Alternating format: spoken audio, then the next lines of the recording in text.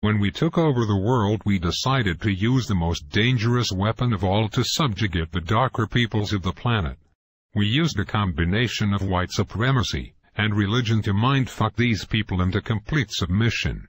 If a robber breaks into your house, rapes your family, kills your mother and father, then tells you that in order to go to heaven, you have to worship as God. If someone did that to me, then said that to be born again, I had to worship as God, I'd kill the bastard right on the spot. But you black people seem to have no problem worshipping the God of your enemies. Even worse is the fact that for all the praying that you have done, it seems like the God of the white man is just as racist as we are.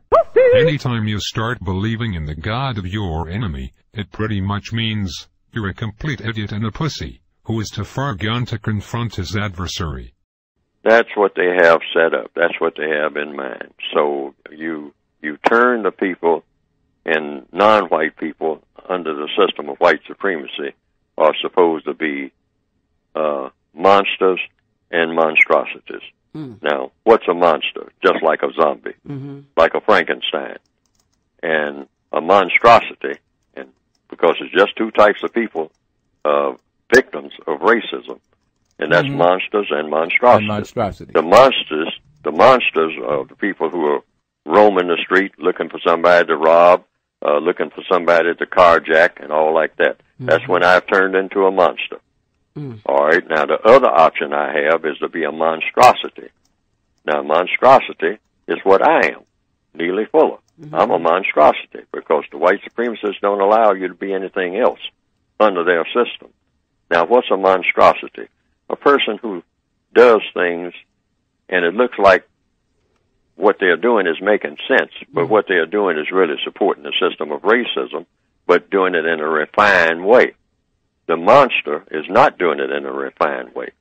These are the people who are going to prison, filling up the prisons for gangbanging, for carjacking, for robbery, for home invasion, they call it, and all like that. Things like that. I mean, brute force, walking the street cursing people out, on the cell phone, I mean, just using every type of curse word that they ever heard.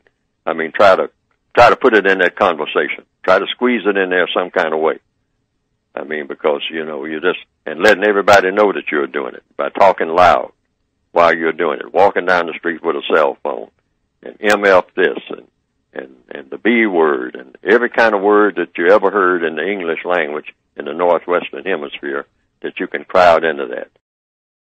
Now, some people have said they've seen some cartoons of my work on the Internet that have been presented, and that it pretty well embellishes what I have been trying to say in my textbooks.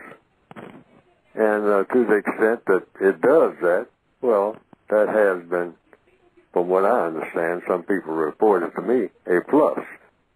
Because they didn't understand what I had written very well, but when they saw those cartoons that just repeated what I was saying and attaching my name to it, and came right out of the book, the material did, they say that they better understood it. And I can understand that because people are kind of visual, particularly in the year 2021 now, more visual than ever.